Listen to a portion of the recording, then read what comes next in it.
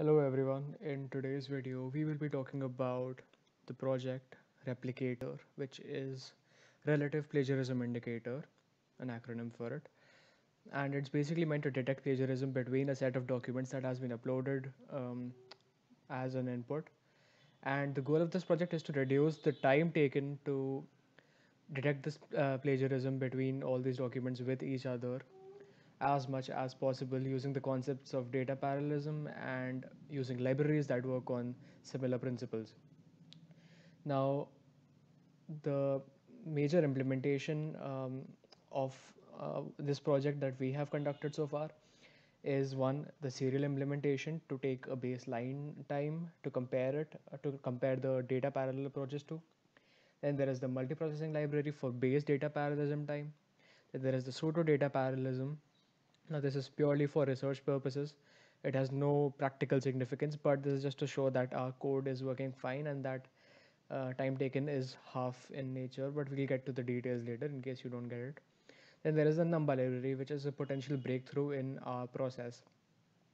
Now, um, right, now I'll walk you through the rest of it as I explain the project. Now we have two modules. Let's go to module 2 first.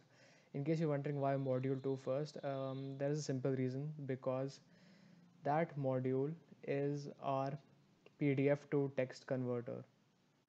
Alright, to save time, I've already uploaded the files and have started to convert them, as it might be visible on your screen right now.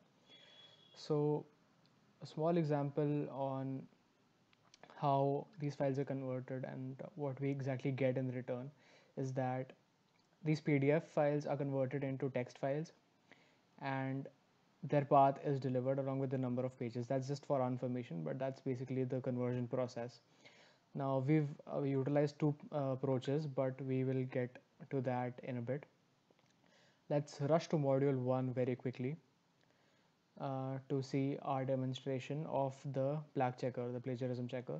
So I already imported all these libraries. Then we are now, so right, before we do that, you might notice that all these PDFs that we just uploaded, they have been converted into their respective text files, which are the files that will be used for this conversion. So these files that end with txt will now be converted into vectors, and these vectors will then further be checked for plagiarism. Now let's start with the serial implementation. Let's say I do this, and you can see that I took 582 milliseconds to complete this process. And what might our output look like? There you go. It gives out an entire table. It gives out an entire table of each and every document that we had uploaded, and it compares it to all the others in the process, as you can see. And for example, sports 4, with sports 4, naturally the plagiarism will be 1, which is 100%, so to speak. And another example that we can take is shake 5 right here with shake 2, row number 3. Now basically these documents, they have a lot of variety in them. This shake 2 and shake 5, they are research papers on the works of William Shakespeare, so you know that there might be a lot of similarities in the words used. So the plagiarism in this case is 78% or 0.78, so to speak. So there are various other categories. For example, there are research papers on machine learning, there is cloud computing, there is astronomy, there is political ideologies, patriarchy, feminism. I've taken various I've taken a lot of variety when it comes to these documents, and this is the type of output we're getting. And the next set of outputs that we will be getting is these three columns, which will just simply give out all the documents with the max plagiarism value that it has with any document, the name of that certain document, and the average plagiarism that the entire document has with the complete database that we have uploaded. That is the output for that particular approach. Now moving to the parallel manual approach, data parallel approach. This is purely for research purposes. I won't be printing the output to save on time, plus you already know what it looks like. And you can see the wall time here is 256 milliseconds as compared to 582 milliseconds. Now the time has been reduced to half, maybe more than that if I'm not wrong. And again, this is the second part of this data parallel manual approach. So in this approach, basically what we're doing is that we are splitting the data into two sets manually. Again, not practical to implement, but just to see if our code is working properly or not. And you can see that this is the approximate range of values that we get, 268 milliseconds here, and that is for the second approach.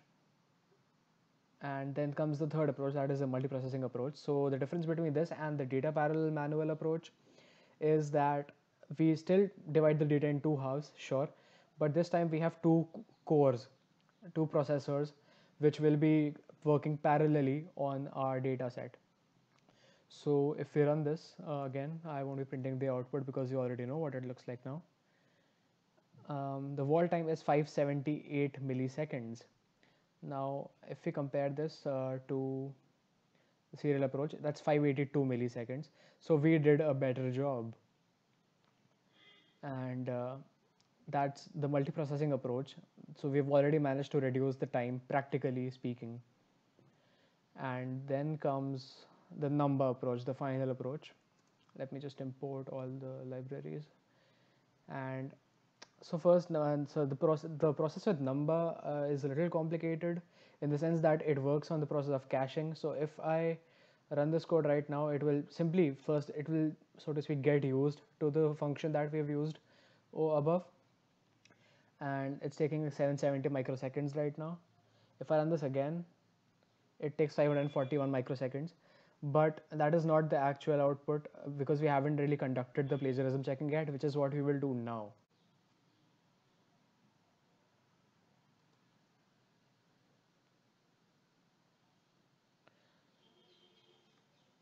Right.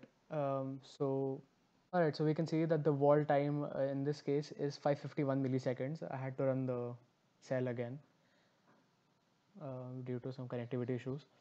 So, as we can see, the wall time is 551 milliseconds, which again, if we compare to the serial approach, is 582 here.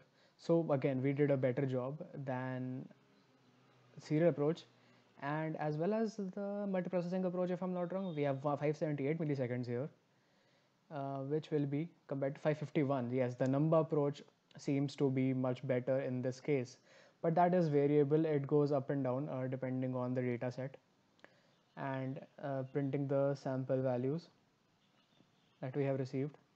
Again, feel free to pause the video to compare. Sorry. If we print out these values, you can see that it's the exact same as we saw earlier, and you can obviously compare them. I'll leave the link to the GitHub repository in the description below. Right, now it's time to talk about the results now that we've discussed all the approaches, and we can see that there were 5 tests done, 5 major tests done on different categories. One was 3 mini files with 2-3 sentences each. Then there was actual data of 10 files. Then came the actual data of 26 files with the inbuilt cosine similarity, which is the metric we use to detect the plagiarism, to indicate the plagiarism, so to speak. That was our parameter. And in the inbuilt cosine similarity, you can see the Numba library really shot up. It did not perform well at all. So we changed our process to manual cosine similarity. And as you can see, the time taken reduced significantly. And in the actual data of 50 files, using manual cosine similarity, now in our case, Numba library performed better than multiprocessing, but that is it's not exactly defined, but the results are very close to what we just saw.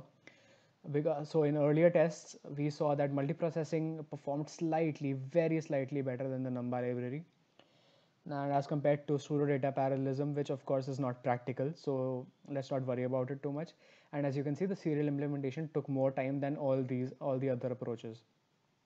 Then the next result that I would like to draw your attention on is the wall time analysis of conversion from PDF to TXT.